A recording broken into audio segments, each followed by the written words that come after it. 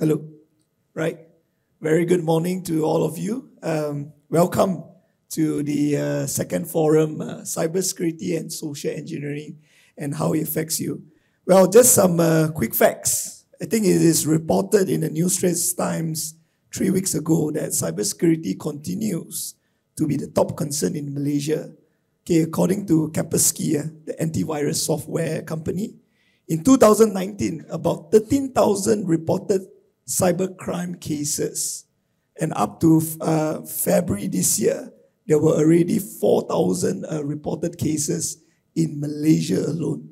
So the cyber criminals are continuously prying their eyes on victims, and the country's top leaders are also not affected. So you know that the Prime Minister's Twitter got hacked a couple of weeks ago. So even he has all the measures and protections in place. These sort of things still happen. So before we move on to the forum, I'd like to present to you a video and see what hackers can do these days. So I am joined here by Mike Sasanskin from SINAC. You're going to show us how easy it is to hack into a computer. So this is my personal computer. So in this attack, we will pretend to be a wireless access point. That Sorry, the sound is a bit soft. Can you So if you go in there and you try to log into something called Four Seasons Guest. Okay. As you'd expect, it's the Wi-Fi is around. You'd want to be able to connect to it, and the person who just arrived will think, I'm a guest. I should connect to the guest network. Sure. So now, if you go to a website that you would normally use, like Yelp.com. Okay. And normally what happens when you go to a website just after you've logged into a hotel network, it says, "Oh, please log in. You're a new user." So here it's asking for your room number and last name, which it would normally do. Right? And actually, I can see your information show up here. And so part of the attack is that it tries to convince you that you need to do an update. Your machine is out of date and it's vulnerable. So you want to click on the download button because it's sort of convincing you to do this. And once you've executed, that's it. You already have been exploited. I can see it here. It says Aditya's MacBook. Let's say if I want to take a screenshot of your of your webcam, right? Okay. So I have a special command here for essentially accessing your little camera right here. If I say execute, there we go. I just saw a green light pop up there for a second. For a second, but now it's already too late. Now I already know what's going on around you. Oh wow! There we go. This particular attack, it recorded the picture. But you can actually record the video. You can also record sound if you wanted to. That's really disturbing. You can execute things on the behalf. So what I'm going to try to do is actually open the calculator application. Okay. There we go. There's my calculator. It just popped up. I can basically execute any types of commands I want on your behalf. So what can people do to protect themselves? You should sort of be on the lookout for anytime you sort of do an action and then the computer asks you to do something on your behalf. Like, you downloaded something and it said, hey, please enter your password. If you didn't expect that to happen, maybe you should kind of stand back a little bit and say, well, does it normally happen when I log into a Wi-Fi access point? Or if you are logging into a network and you didn't expect to be redirected to an update page, you should kind of stand back a little bit and say, actually, I'm not going to download this until I go home and I can trust my Wi-Fi. Well, thank you so much. Great to see this. Glad to have the opportunity to hack your machine. Thanks. Okay, so the video was a bit soft. So basically what has happened is the guests check into a room at Four Seasons. So basically what they did was he kind of clicked the Wi-Fi connectivity. He kind of clicked, there's 2 Four Seasons free Wi-Fi. And so he clicked on the person clicked on the Four Seasons Wi-Fi, which was actually created by the hacker, right? So when she clicked in on it, and then the prompter said that, okay, you need an upgrade for your MacBook, right? So the moment, so they thought, oh, okay, why not, right? You need to upgrade your MacBook because you want to use your Wi-Fi. So what the person did was click on it, and the moment she clicked on it, the rest was history, right? The guy infiltrate her laptop, get hold of her passwords, her personal details, and also he can even activate the camera on the laptop, right? So some of you, I think I realized some of our colleagues always kind of you know, you have that cover camera thing, because once he had all these things, he knows where you are. So basically, that's the gist of the video. So maybe some questions we like to ask the distinguished panelists today. Maybe one of the first question is, you know, what happens when we key in our personal info online? You know, where is the data stored, and how does technology help to protect us from getting our data stolen? Maybe like to ask Dr. Carrine if she has any idea on this. You can share with the public. Okay. Hello.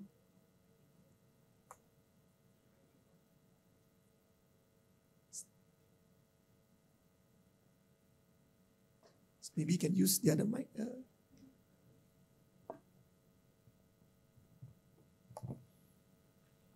Hello. Yeah. Very good morning, everyone. First of all, very honored and very happy to be with all of you here today on a Saturday morning. So yeah, so what happened to our data when we actually key the information online? I think a lot of times depending on who's the one that's collecting our data, right? So the thing is that remember that whenever we actually provide our data, be it online or offline, you must know that who is the one that is asking for our data. And for Malaysia, do know our rights, especially in PDPA. Like the one that's collecting the data, they are actually 7 trusts that need to look into protecting our data.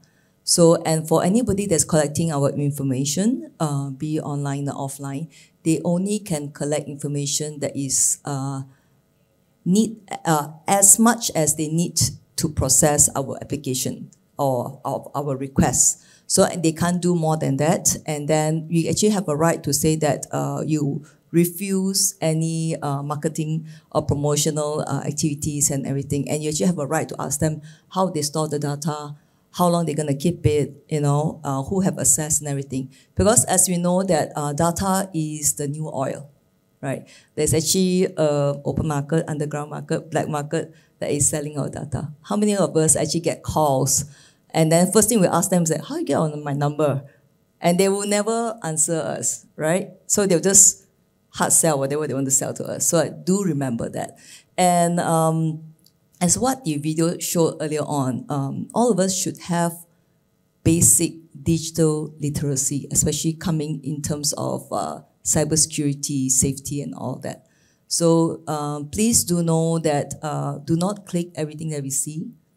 Okay, as much as this looks tempting and it used to be like, you must click on it now, please sit back and think for a while. So I think that's a good start. I think for all of us here, especially I see a lot of young ones like us, and the younger ones in front of us.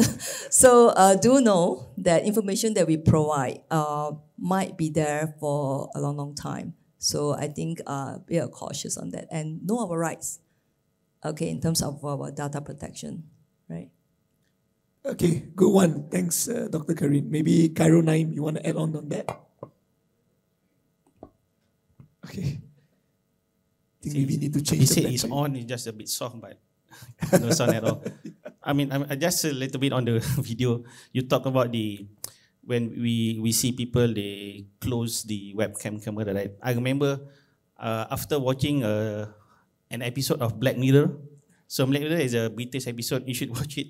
It talks about technology, but the dangers of technology. So after watching that episode, I immediately close the webcam. But then MCO, all the Zoom meetings or online meetings, we cannot have to turn it on lah. Okay, so talking about on where is data stored, and then how can technology help protect it. You know, a lot of people say once it's in the cloud, it's there forever. So that's why it's very important for us to think before you upload, think before you post, especially if using free services. So because if you use free services, then basically you're telling them you can do anything with my data. So it's very important, like what Doctor mentioned, that you take note of where you are uploading it, who is the service provider that you are uploading and sharing your information with. And be cautious lah. Be cautious. Just because it's free, okay, nothing is free. Okay, so there will always be strings attached to it. So I would recommend go for paid services, even the cheapest that you can get, rather than going for the cheap services, so that at least they have some sort of obligation to actually protect your data. But what do they protect? Like Doctor said, you have to actually go line by line lah. Like how many of us we actually read the acceptable use policy? How many of us just scroll and then click agree? And talking about the technology, at least on a very bare minimum, you have make sure that your laptop or PC is you have the antivirus or endpoint protection, all the basics there. You do not remove, like Windows, they come with all this Windows firewall. Use it, do not delete it, and make sure you always update your system. I remember last time I went to the I went to send my PC. Back then when we used PC, I wanted to get it fixed, and then there was some update, and the shop owner recommended, don't need lah to update, nanti menyusahkan, a lot of work. But that is actually very dangerous. Make sure you have always update your system, either OS or application. Whenever there's an update, you update. But make sure it's a legit update, not like the video. So maybe just a little bit on that before we go into detail. Okay. Thank you so much. Okay, so please do submit your questions. That's the QR code here. Okay, I have two very interesting questions. Maybe Wiki can enlighten us. The first question is it compulsory to have a VPN in this generation? Oh, very important, VPN. And the second question is, are password managers safe, like NordPass and LastPass? Okay, sorry, I don't know this from a different generation, definitely. But maybe Wiki can answer the first question. Is it compulsory to have VPN in this generation? All right. So, good morning, everyone. VPN, for those, just to give you a brief introduction about VPN. VPN, the full term is Virtual Private Network. So what VPN does is literally it will encrypt your information in a tunnel, so that if anyone is sitting in between or in the same network as you, they will not be able to see or sniff your data. I believe since we are working from home, we use a lot of VPN to connect back to our office and use the office resources. So that VPN is something similar, but the VPN that is being mentioned in the question is more towards individual. How do you browse, your browsing hygiene, whether you are using VPN or not. For us, especially those in the cybersecurity industry, we feel VPN is a must. Because the usage of internet and also applications has risen since MCO especially. So to protect your data and to be aware on which network you're connecting to is very important. So VPN to a certain extent can help to protect your data from being, I would say, kidnapped by the bad actors or the hackers. Very simple example where you should use VPN is, say you are going to for a vacay and you need to use the hotel Wi-Fi. Then there you should use a VPN connection, because hotel wireless and even your mama shop wireless, security is not the first thing that they actually have in mind when they develop that. It's just as an amenity for you to use. So there might be bad actors, and when you use VPN in those networks, what it will do, it will have an extra protection for your data when you are browsing or doing something using the internet. Again, VPN usage also comes with a clause. You don't go and use the free VPNs. So there are free VPNs available, but the bad thing about free VPN is that VPN was supposed to keep you private and anonymous. But this free VPN, some of them, they are actually selling your data to third-party companies as well. So that's where you get your targeted advertisements and all that. So you need to pick and choose the right VPN for you, those that are centric in protecting your data. And the VPNs are not so expensive. Like I'm subscribed to one. It's about $5 per month, which is about $30. And you can use it for 5 devices, including your mobile phones. So that is an essential apart from all the other applications that you have on your mobile devices and your computers, right? Yeah, that's very interesting. I remember using a VPN because I was in Singapore and I like the English Premier League football very much. So I have a Stadium Astro. So definitely those who are working in Singapore, you know that you cannot watch Stadium Astro because I refuse to support StarHub in Singapore. So I needed to buy a VPN so that I can watch my favorite team, Manchester United, play. So that's how I know about VPN. If not, I would never use a VPN. But Dr. Carrine, do you have anything to add on that? Yeah, that's a very interesting take on VPN. I think what Vicky have explained is what VPN does. I think is fantastic. So the thing is that in cybersecurity, there are actually three main pillars: the people, the process, and technology. So now we have VPN, the technology. Then we have the process and basically the policies in organizations and so forth, and how we do things and all that, and also the people, which is us, the users. So I was going to share a story about a VPN that happened recently. Victim, Cisco. Cisco is a big MNC company with all the security features and everything. They're using VPN and yet it's been hacked through VPN. Okay, so because there are methods that what actually did happen was that the hacker, the criminal, actually obtain a compromised Google account. Okay, and then from that, they actually targeted the person through their VPN. And then, of course, VPN and Cisco system, everything, they have MFA, multi-factor authentications and so forth. And with that authentication, they actually went into it and then they actually created a whole different account and they accessed Cisco. So it's like, yes, you actually have the best technology out there, but in terms of cybersecurity, it actually still depends on the three pillars: the people, the process, technology. And actually one of the things that, as we were discussing with the panelists earlier on, is that actually a lot of us, the weakest link is always the people. So yes, I think good on VPN, but saying that we have VPN and we are all safe is a false hope actually, right? Yeah, okay, thanks, Dr. Carrine. I think the second question is, are password managers safe? Like not pass and LastPass. Maybe Khairul, you want to expand on that?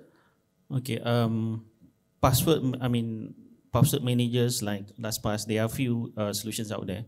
I think it's a mechanism, it's the tool to help us because frankly, it's maybe like 20 years ago, the only password we need to remember is the password to our laptop, PC, and then email. That's just it.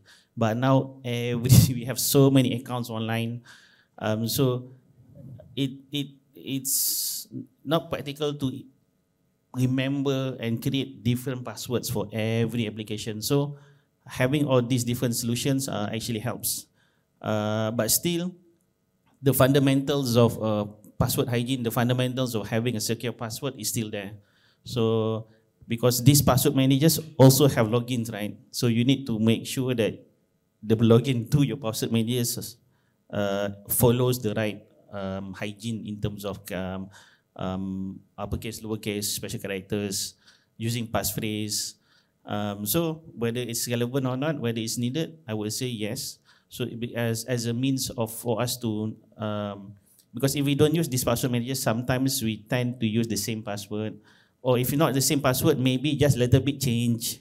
And so it's I guess it's still relevant to use whatever tools that we have. But just like my colleague said, Viknes said, make sure you choose the right application, be it the VPN, be it the password manager, be it any app that you download, make sure you download it from a secure source. Like for example, I think some of you must have heard of the latest, one of the most recent scam where it's a maid, looking for maid app. So what happened was, there is an actual legit business that provides maid services, but it only provides services in Cyberjaya. But then someone smart, they created an app, mobile app, that says they are providing services from this company, where in truth it's not. and they even do Facebook ads, Google ads. They actually made some investment to show that it's a legitimate business. But then what happened was when people download it, and then this is where it happens. So the worst case that can happen is you download an application which is a malicious application. It's not the original, it's not the legit application. Even like in the video, it was made possible because she downloaded a software, an app. So the same goes to your application. So once your mobile app has been compromised, you downloaded a malicious application, then I would say bye-bye lah, because like my friend was asking, how do they manage to get the tag number lah? How they get the password to the bank lah? Because imagine that if you have downloaded a malicious application, it's as if the hacker is inside your app, your mobile app. So whatever you do, whatever you type, man, even if you have VPN, that defeat the purpose, because VPN is creating a secure connection from your mobile phone to the website. But now the hacker is already in the mobile phone. So whatever you type, username, password, they will get the information. So if one piece of advice, one thing that you, as a takeaway from this session, be careful in what you download. Be it from links or just be careful, because once they get into your mobile app, then it will be quite difficult in terms of you, having all these different app, VPN, password manager will not be helpful. Okay, thank you, Khairul, for the advice. Maybe some question here. Okay, very simple question. How to outsmart phishers or hackers? Maybe Vicky, you want to give your thoughts on that? Yeah. So how to outsmart phishers and hackers? That's a very tricky question because it's always a cat and mouse game. The hacker needs to do something first, and then we, the defenders, will try to see how to block that. And that's how the game is. So how to outsmart phishers and hackers? It's very simple. It's for you to be educated in terms of your digital literacy, like what Dr. mentioned, and also the responsibility when you're using something that is digitalized. This goes from your mobile phones, goes for your laptops, goes for your accounts that you have. What are you posting online? Just to share a very simple thing that I usually use in my talks is that when you go to Twitter, this was a few years ago, you can see a lot of people cheering because they got their first credit card. And worst part is they actually snapped the picture of the credit card and post it online. Yeah, I got my Visa card and all that kind of stuff. So the comment below that, they were, hey, can you snap a picture of the bag? I want to see how nice is it. But at the back is actually your CVV number. So people tend to do that even now, even though it's just reduced. So I think the responsibility relies on the users as well. So you need to know, what are you subscribing to? What are you registering for? When you're giving out information, to whom are you giving the information? And what are they going to do with the information? Even the simple photocopy of your application, your IC or driving license, are we really putting that stroke saying that for what use only? That is also important. So how to outsmart is to make sure yourself is educated about all this. You don't have to know how like hackers think and all that. Just be responsible with your data and what you're doing online. That would actually bring you a long way to protect your data and yourself from these hackers and cyber attacks. Yeah, thank you, Vicky. Okay, that's a very interesting question after hearing that credit card experience. There's a question from the floor. How can we know if the applications downloaded into our phones are safe? Example, Shopee, Grab, and Taobao, etc. When we input the credit card info, how do we know that the staff of these companies do not steal the credit card information? Maybe Dr. Carrine can enlighten us. The answer is we do not know. Okay, and the thing is that whichever company that is gathering our information, be it credit card and everything, they will try their best to protect.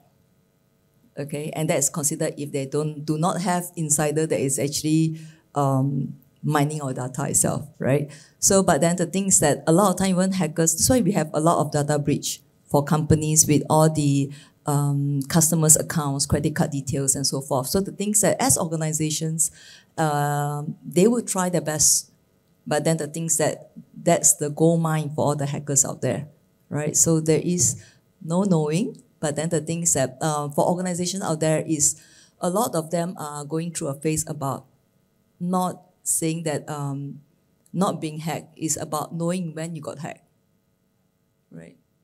Okay, maybe Khairul, you want to add on? Don't feel demotivated by that statement. Yeah, but what you can do, like what I practice, yes, we will not know. They will do. I mean, all those like Shopee, Lazada, Grab, they actually take a lot of measures. I personally know that they take a lot of measures to make sure they are secure. But what will important is what can we do as a user. So what I practice is I do not key in my credit card. I use debit card. So I use at least in my debit card I just put in an amount of money which I'm willing to lose. Like say like 100 ringgit. Okay, I'm willing to lose 100 ringgit. So if someone gets the information, if it's being leaked out, I only lose 100 ringgit. So that is one thing that you can do. And this is a little bit of a hassle, but do not save the credit card information. So that is one way, but it's a little bit of hassle. So I prefer to use debit card. Even booking hotels, I use debit card. When they ask for credit card, no, I don't have credit card. Use my debit card. So at least you manage your risk. How much are you willing to lose? Yeah. Okay. To add on what Khairul said, actually is very true. I think one thing that I do, all the Lazada and Shopee, everything, I do not put in my credit card details to be saved inside. The thing about cybersecurity is that you have to balance between security and convenience. Okay, so you have to see what is your tipping point, how much you're willing to sacrifice. Okay, so it's like even credit card information, just say that the credit card that you use for your online purchases or your online banking and everything, maybe the one that you actually make it to be accessible online, there's a certain limit. Maybe that credit card is only 3,000, is your limit and that's it. So at least you know that 3,000 and they will be blocked already and everything. So it's always a choice, okay? So the things that, yes, you want convenience, you put in all the details, you click and everything is purchased, but then there's a lot of lack of security for the actions, yeah. Yeah. Okay, there's another question from the floor. Seems to be an interesting topic. What is the more safer payment method or the most safest payment method? Credit cards or e-wallets? At least for credit card, if the fraudulent transaction happened, we can dispute with the bank. What about e-wallets? I would prefer cash. That's the best, right? E-wallets, credit cards, they have been, it's there for a reason. So again, you see, the technologies, the applications that is being made is for ease of use, right? Convenience. And yes, those companies that are responsible bringing up this application, they have taken security as one of their major point before they even release, because I come from so what we do, my team, we actually check on these apps before it goes live to the users. So we highlight all those vulnerabilities, ask them to fix it, and then it goes live to the users. But again, we still hear people losing money out of transactions from the bank. We still hear people losing money, like someone transferred over a phone call, or they just click on a link that they got from an SMS and then 50,000 is gone. So it all comes back to users. How do you use the app? How vigilant are you in terms of the data that you're getting? Will a police guy, a policeman call you and say, hey, you have done this, you have to transfer money, I will settle the case for you. Is it sounds legitimate? Will LHDN actually call you and say, hey, you have this amount of tax, I will proceed to you to settle this case for you, so transfer X amount of money to me. Those kind of things are the things that we need to be aware of. it's very difficult because hackers will find ways to actually bypass that. And we humans, we don't have antivirus installed, so we are more driven by emotion. So when you get scared, you tend to do a lot of things that might be wrong at some point. So that's why you need to balance and be aware about what's happening around you. So there is no one way to protect yourself. The technology is there, it's doing its best to protect your data, but it all falls under your hand, whether are you using it responsibly or not. Okay, thank you, Vicky. Okay, good. We are getting a lot of questions, some quite interesting questions, but I have a personal question to the panelists.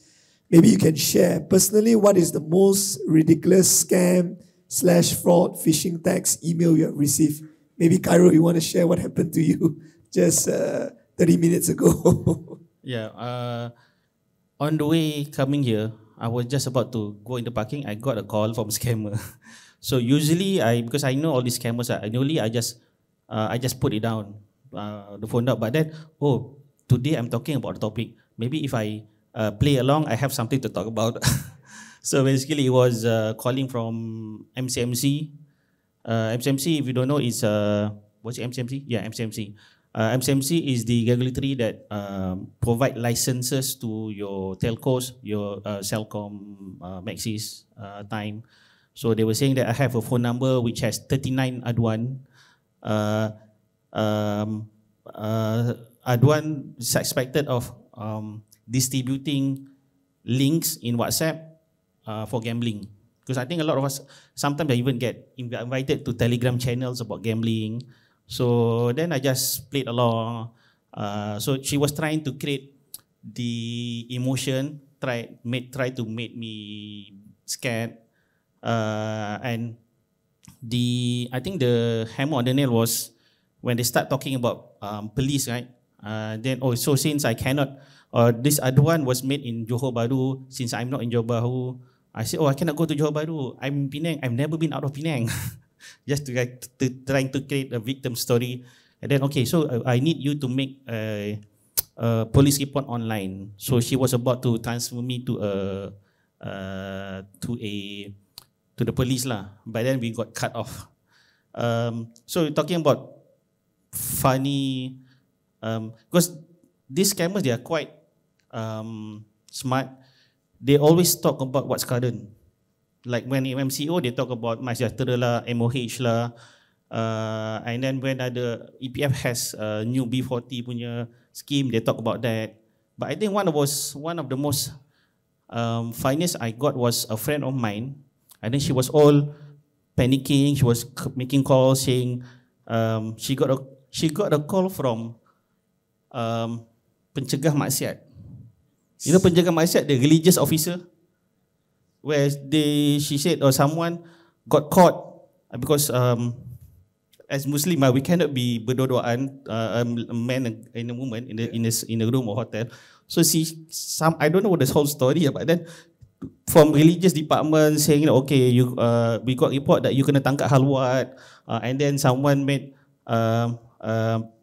use a icon or whatnot, and then if you want your name to be removed from the halwat list, and then you have to pay. So I think that was in a way amusing, but also the person really made a homework. Find out if you're Malay, you're Muslim, where you live. So social engineering is all about how much information that he gets, the culprit or the hacker gets, and they will use it to your emotion lah.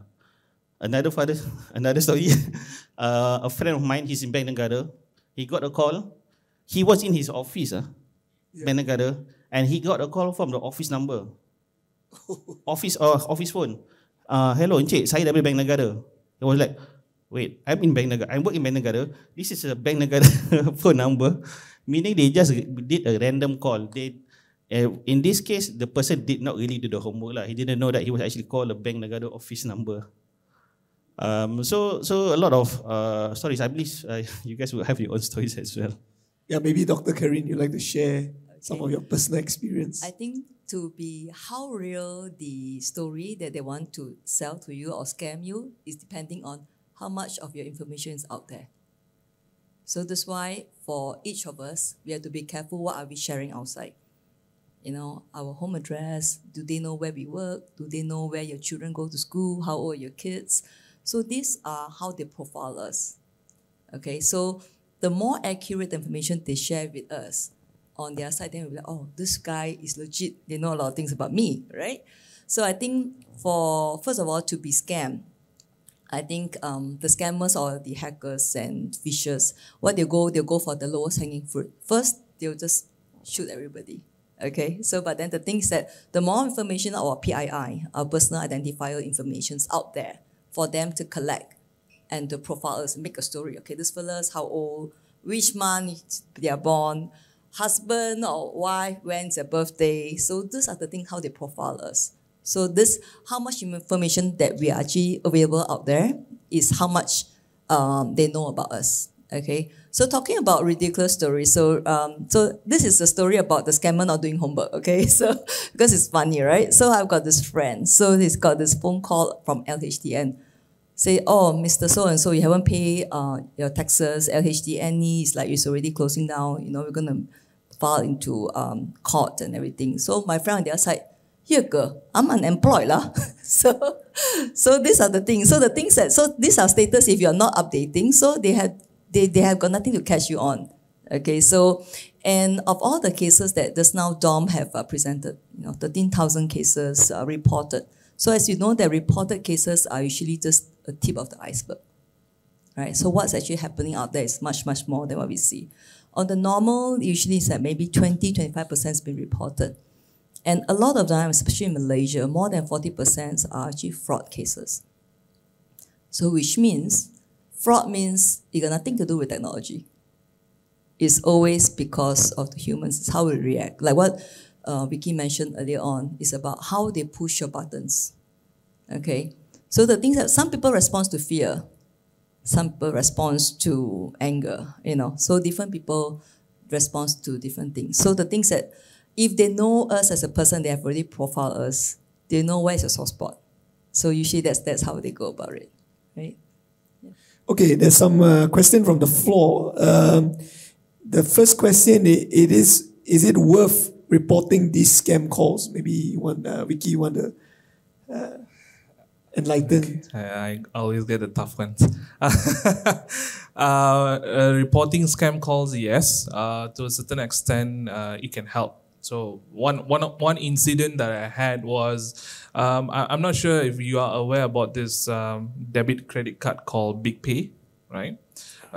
So I received a scam call using a WhatsApp number, and they called me and said that time my Big Pay account, my Big Pay card going to expire.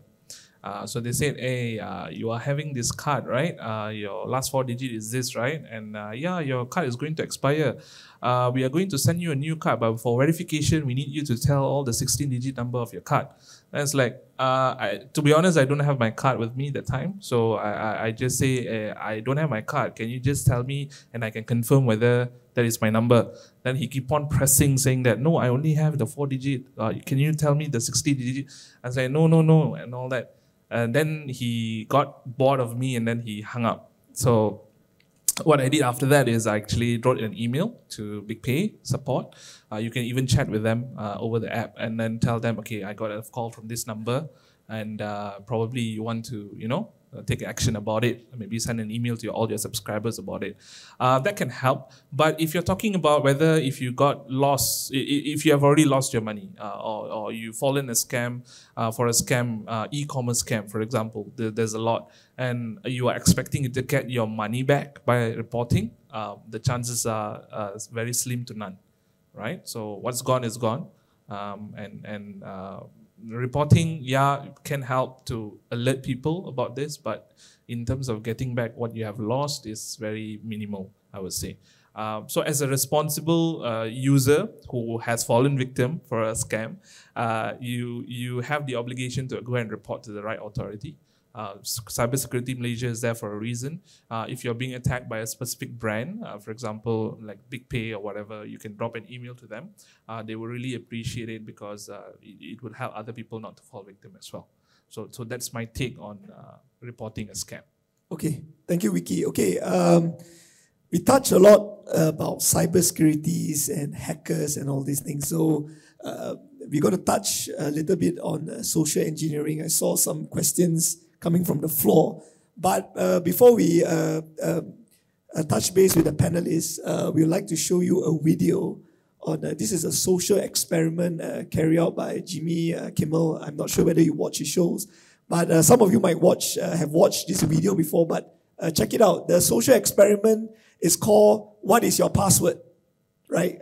So it's quite interesting. Let's watch and see. We've been hearing a lot about cybersecurity lately, largely because of what happened to Sony. Companies and individuals are more concerned about the safety and privacy of their information than ever. President Obama has unveiled a number of new proposals this week to crack down on hackers, and he plans to address this in the State of the Union speech on Tuesday. And it's great that the government is working on this, but the truth of the matter is we need to do a better job of protecting ourselves. You know, the most popular password in the United States is password 123. And as long as that's the case, we're vulnerable. So today we sent a camera out on Hollywood Boulevard to help people by asking them to tell us their password. And this is how that went. We're talking about cybersecurity today and how safe people's passwords are. What is one of your online passwords currently? It is my dog's name and the year I graduated from high school. Oh, what kind of dog do you have? I have a Chihuahua Papillon. And what's its name? Jameson. Jameson. And where did you go to school? I went to school back in Greensburg, Pennsylvania. What school? Hempfield Area Senior High School. Oh, when did you graduate? In 2009. Oh, great. It's like my cat's name and then just like a random number. Okay. As you had this cat for a while? Yeah, she's my childhood pet. Aw. And what's her name? Her name is Jolie. Jolie. Mm-hmm. So like a password of yours would be Jolie and then a number. Yeah. Like number 1? Like my birthday. Oh, when is your birthday? June 12th. Oh, nice. And what year were you born? 95. Oh, great. So Jolie, 6/12/95. Yes. Got it. So you mean to give my password right now? No, I cannot do that. But we all want to know what it is so we can tell you if it's strong or not. Oh my goodness. Let me think. Okay, one is Tel Aviv. Yeah. 468. And then Israel. It's only 3, but it's, you know, it's for me it's strong enough. Ireland 1, 2, 3, 4. Gemma 1, 2, 3. Spelled Gemma. Well, most of them are Italian. Oh, beautiful. Yeah. Like so what? Like what's a good Italian password? My grandma's name. What's your grandma's name? Maria. Maria. So Maria is your password? Oh yeah, now you know my password. Oh yeah. Yeah. Well, the important thing is they learned a terrible lesson. So very interesting video, right? What is your password? You know, so a lot of people try to guess. Is it your last 4 digits of your IC number? Is it your date of birth? So I mean, that's quite interesting social. I mean, we can laugh about it, right? We laugh. How silly are these people? But actually, closer to our hearts, we have to question ourselves whether do we give our information out and whether these hackers can kind of social engineer the way through to your password. So there's an interesting question on the floor. We'd like to know more about social engineering too. So how does that affect us? So maybe, Vicky, you want to answer that? Or yeah, I mean, how does social engineering affects our lives? Okay. Yeah. All right. Social engineering, guilty as charged. We do it as a service. So we use it to test whether employees in the organizations are aware what they should and shouldn't do. So I usually make the phone calls because I don't know, I can work very well under pressure when they're asking questions. How social engineering will impact you, if you go and look back at some of the big cases that happened about 4 or 5 years ago, when it relates to cyber attack, there will be an element of social engineering in front of it. Someone clicked on something, someone did something, someone downloaded something that they shouldn't. So it always starts with social engineering. The reason why it's starting with social engineering is because most of the organizations are matured enough to understand that cyber attack is a real thing, so their front gate is very well protected. So for a hacker to actually break all those gates and then come into your network, it's a hassle. And to be honest, these technologies are great in the first place. They can detect and block you in minutes. So the only thing that doesn't have any protection in terms of technology is human. Because we go by emotion, we go by what we see, we go by what we are doing. And that's why hackers likes to target the human. And the bad thing is when they have already targeted you, you are already inside the environment. So you have bypassed all those strong gates that they have, and they're already coming into your laptop. And from your laptop, they'll move around the network and do what they need to do. So that's how social engineering impacts us. Many of the cases that we have seen so far, even in Malaysia, that there will be an element of human. They did something, and that caused money, that caused reputation to that particular organization. So social engineering is something that we all need to be aware of. It can happen through email, it can happen through phone call, WhatsApp, SMS, Telegram, social media, what may you that people can actually connect with you. It can be used as a social engineering tool or platform to attack you. Yeah. Okay, thank you, Vicky. Okay, we have an interesting question from the floor. A lot of companies, corporates use social media platforms such as Facebook, Instagram, and they get hacked most of the time. Admin users are usually locked out from accessing their own site. So do you think that companies should avoid using social media platforms, or there are any other ways that these companies can work with, say, social media platforms to have their IDs and sites secured? Very interesting question. Maybe Dr. Carrine, what do you think about companies using the likes of Facebook, Instagram, LinkedIn, YouTube to promote their companies, and how do they stay protected? For a company that does that, actually is good, because for them, what they want is marketing. They want to outreach the fastest, the most efficient way. So being on Facebook, IG, and things, yes, it's the best way to be felt, to be present, right? So for them, it is definitely a very good marketing tool. So it's about being attacked, being hacked and everything. So this is I'll say that the responsibility of the organization, of the team, to actually secure that account itself. You can actually do password updates and so forth. So you know that there are basics that we need to go for. But how usually hackers or criminals penetrate, because sometimes we slack. Okay, once we slack and we take the easy way out. So it's like, okay, so today's password is this. So the things that, for example, in organizations, a lot of time they make it into a policy that you need to have certain numbers of passwords that you have, uppercase, lowercase, special case, and everything. So the thing is that sometimes our policy are so tight, but as users, they're like, they want 16 alphabets and everything. So they're like, they themselves and cannot be from Word and everything. So a lot of time when I visit sites for vulnerability assessment, the policy is fantastic, okay? They have all these things, how many numbers they have, special character, upper letter, uppercase, lowercase, everything. But after that, in front of all the PCs, they got Post-it notes. So it's like, hello. So the thing is that you have to have a balance, right? You have to make sure that it makes sense, okay? So a lot of us have been advised to have different passwords for different accounts, for different things and everything. How many of us are actually doing that? Honestly. Right? So exactly. So either maximum we have 3 or 4, we just move around. So at least when we try, it's like this doesn't work, okay, maybe it should be the other one. Okay? So minimum that as a user, okay, or organization, what you can do is that change it every few months. Okay, so actually that's how one of the ways they do social engineering, they hack into your weakest account. So they're like, okay, this is the password. So use the same password, target the other accounts. You will not hit all the accounts, you hit some of the accounts. Okay, so this is part of social engineering.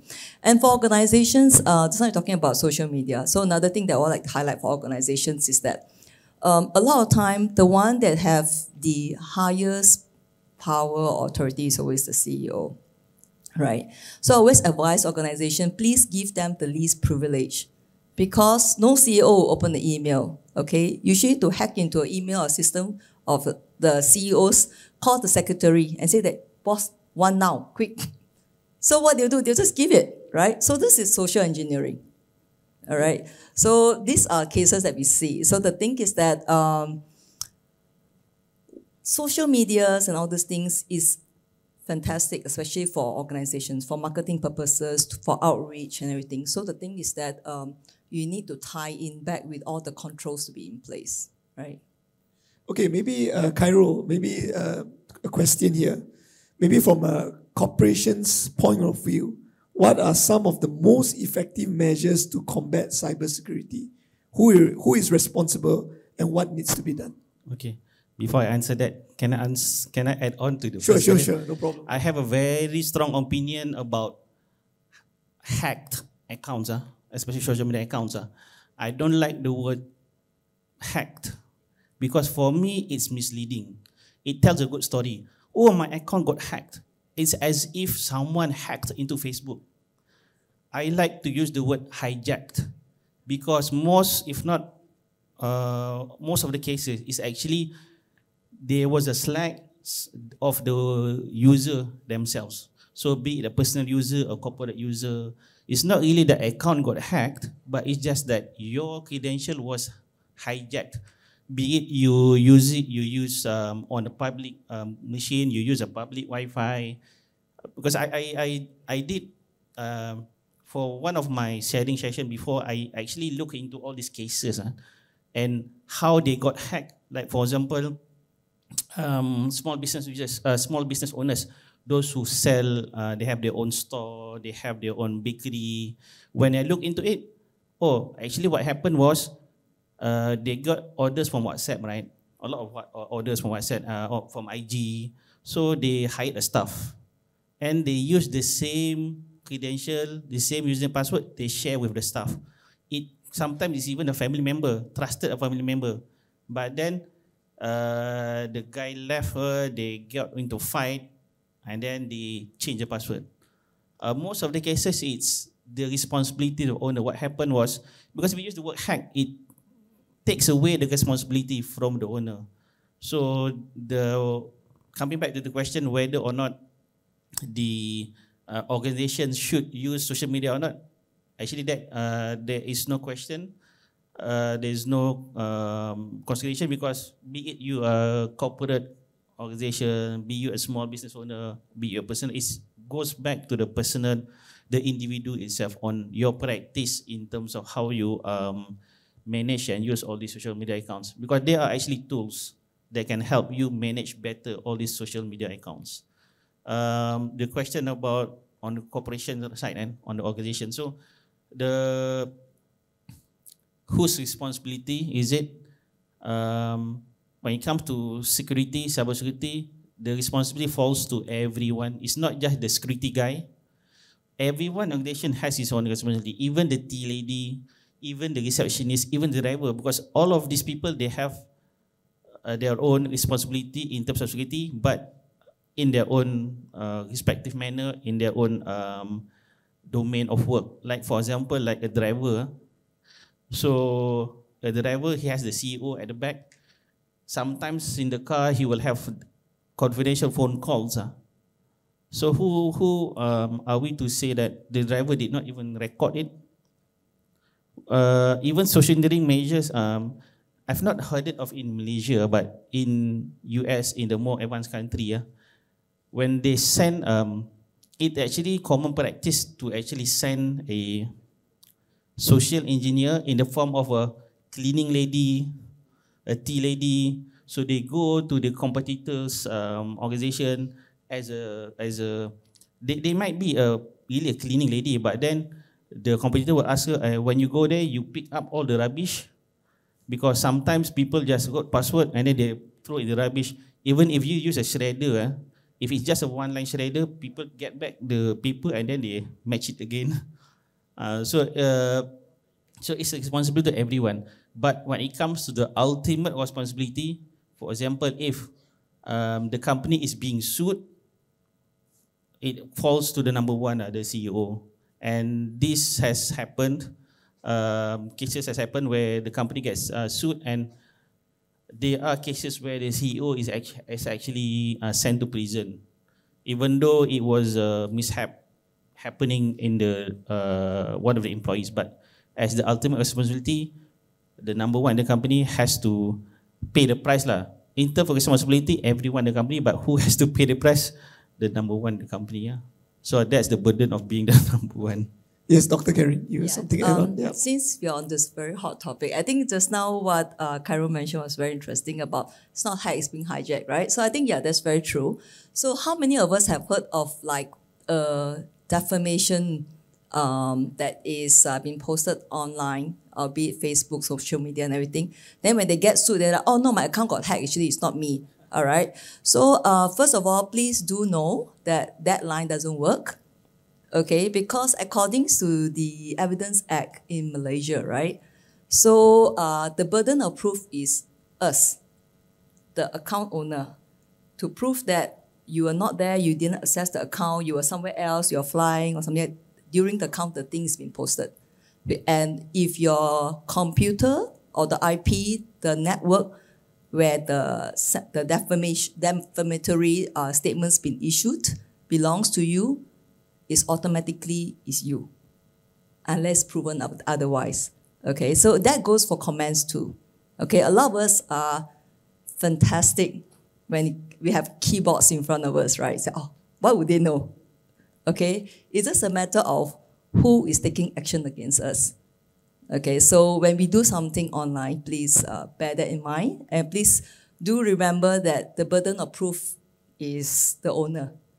Okay, you can't say that somebody hijacked, it's been hacked and everything. So a lot of time when people the account's been hijacked or been locked out from their accounts, I always tell them that immediately do make a police report. At least you know from that time onwards, anything that happens or from the account, you have a proof, I actually make police report. Okay, so yeah. Yeah, very interesting. I mean, I was just, thank you, Dr. Carrine, for sharing that, because I think it happened a couple of months back when, the assassination of the previous Prime Minister of Japan. And then it was posted on Mothership Singapore on Facebook. And then some guy thought it was a joke, and he tagged Prime Minister Lee Hsien Loong and said, "You're next." So within 2 hours, they found out where his IP address and his address, and came in and took everything. What's meant to be a joke, he thought, no harm, right? Maybe frustrated with the PAP party or whatever, just made that kind of statement, and that now he's being he's being sued or whatever. So I think we are in a generation where maybe election is coming, and we like to always air our opinions. And what Dr. Carrine said is keyboard warriors, because people want a free market, free opinion. So people just comment strongly on social media. But I think as professionals, we have to remember what we are representing and what we are responsible for. Okay, we have 5 minutes left. Okay, but very interesting. I think somebody posted this question. I think it's something that we all is close to our heart. There are a lot of cases that people are losing money from their bank account. Maybe what I call this as unauthorized transactions without any OTP access. How can this happen? What can we do to prevent it? Is banks still safe, right? I'm pretty sure many people know maybe the red octopus, the bank that has the red octopus is quite in the limelight recently for unauthorized transaction is over social media, on Twitter and everything. Maybe, Vicky, you'd like to share on this? All the tough questions. Okay. Unauthorized transaction, I think it's becoming a very hot topic. There are a lot of cases. People lose money. When you see all those WhatsApp messages that our aunties and uncles pass over the WhatsApp, they will say, oh, just by using a phone call, they then put down the call, 20,000 gone. They just replied to a SMS and then 50,000 gone and those kind of cases. To a certain extent, yes, those are social engineering attacks, but you have to understand that it doesn't simply work that way. Just by a phone call, people cannot transfer money from your account, right? That doesn't. There will be something that we call in cybersecurity called pretexting, meaning something, an event or a line of event has happened before even the phone call reaches you. So you may have downloaded an application, and that application is already in your phone, and then only the user or the hacker actually calls you. So this very closely related to some of the cases that happened in Malaysia a couple of months ago, like what Khairul has mentioned about the maid services, right? So there was a legitimate attack happening on most of the popular maid services where the application was actually made available and people are downloading it. And the major feature of this application is once you have downloaded, it will hijack your SMS feature and will send a copy of every SMS that is being received by you to the attacker. So that's what it does. So when they call you, or you have already inserted your bank details to the application that so-called you want to hire a maid, they already have your username, they already have your password, and maybe when they call you, maybe they just want to get the OTP, or the OTP is already being sent to them when they are logging in and doing the transaction. So that's how the possible line of event will be. Just by giving a call, there's no proof or evidence that using a phone call they can transfer your money, right? So again, that falls back to the user, the responsibility. Whether are you responding to the right email? Are you responding to the right text, SMSs? Are you downloading from a secure source?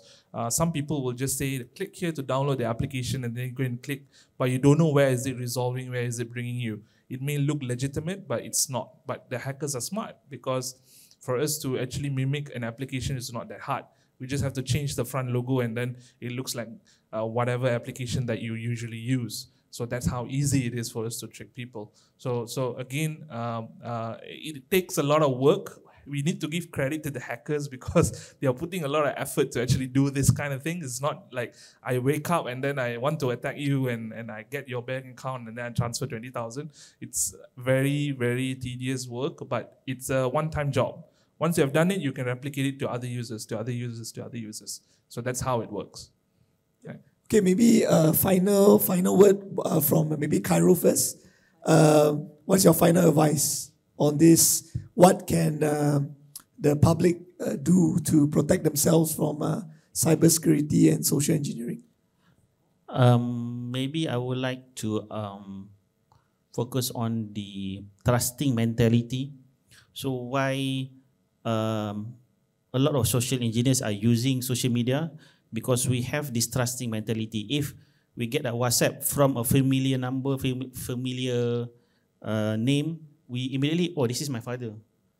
Or even in Facebook, suddenly a friend private PM us or DM us, or Khairul, I got into some accident, I need to pay for my car. We immediately trust that is of our friend. But so we immediately, like, even they ask, hey, I need help now, I need to pay, or then we immediately pay, transfer the money to them. But so this is why social media is being used by all these social engineers or these hackers. So when you get an email or WhatsApp or Facebook message or a Instagram message, don't immediately trust that that is the person that you know, because maybe the account has been hijacked, or maybe they just they're using a different, sometimes they use different, they just copy the profile photo and then they just get some information and then they send you a message, oh hi Khairul, this is my new number. So don't immediately trust. You just always be vigilant in terms of who are you communicating with. If it just suddenly feels fishy, suddenly it feels pushy, so just be careful about that. I think even like what happened with the Jimmy Kimmel video, because they caught off guard because, oh, this is a reporter. So they suddenly felt this they trusted the reporter. Takkan the reporter wouldn't really ask for my password, right? So you immediately let your guard down. So as a final parting words, be vigilant and do not immediately trust who you communicate with, even though it looks familiar, the face is there, but just be careful and vigilant. Yeah. Dr. Carrine, any final words? I think to add on what Khairul said, I think it's the trust thing. And I think in cybersecurity, we have something called multi-factor authentication. So so whatever text that you get, DM and everything from emails or social media and everything, put it down, give a call to your friend or whoever asking for help. So that is a way for us to authenticate, right? So we also have a lot of stories space that, how come my agent asking me for money all of a sudden? So, but then they never actually called the person to verify because they say it's maybe a bit malu to ask somebody whether they're actually asking me for money and everything. So these two verifications.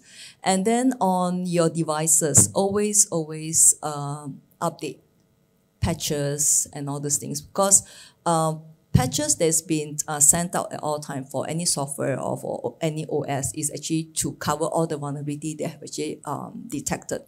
So that is actually a protection for us. So because once the vulnerability have been detected and the patch has been out there, they'll go for the lowest hanging fruit. They'll just attack those that were patched, right? And for mobile devices, a lot of us download a lot of apps.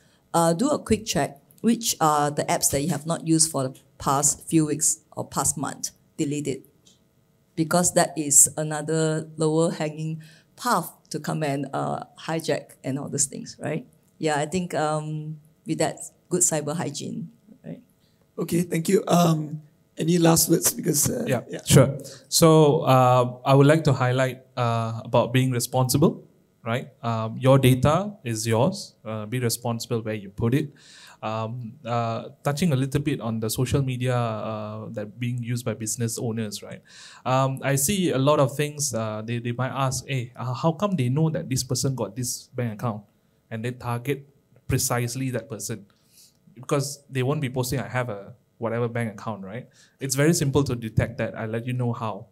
You go to the bank's Facebook page or Twitter page, you can go and see and count how many people are ranting about their services not being up to the mark. Right? Those are disgruntled users, and it's very easy to detect them. And for me as a social engineer, I just have to create something that looks like that bank and then DM them, slide to their DM and say, hey, I saw this problem. We want to help you, blah, blah, blah, blah, blah, blah. The rest is history. So don't go and rant publicly as much as you are angry with that service provider. Don't go and rant and say, hey, why your service like this? I give you 1 star, half star and all that. That might work to release your anger, but again, at the back end, someone's watching, oh, this guy got a problem, huh? Okay, let's go and attack them. Right? So you yourself are putting a target at your back. So that's why using social media, you have to be very responsible, and you need to know what to do, what not to do. And most importantly, you need to also be updated when you are using certain applications. Nothing is free. Facebook is free, yes. But how is Facebook still one of the richest company in the world? Is because the one who are using it, including myself, we are the product. Right? So long the humans are there as a product, they will make money out of us. So that's why it's very important for you to have this kind of hygiene, cybersecurity hygiene, when you're using certain services as well. So that's my last word. Okay, thank you so much, Vicky, Dr. Carrine, and Khairul. Please give them a round of applause. I think very good insight. Thank you so much for your time.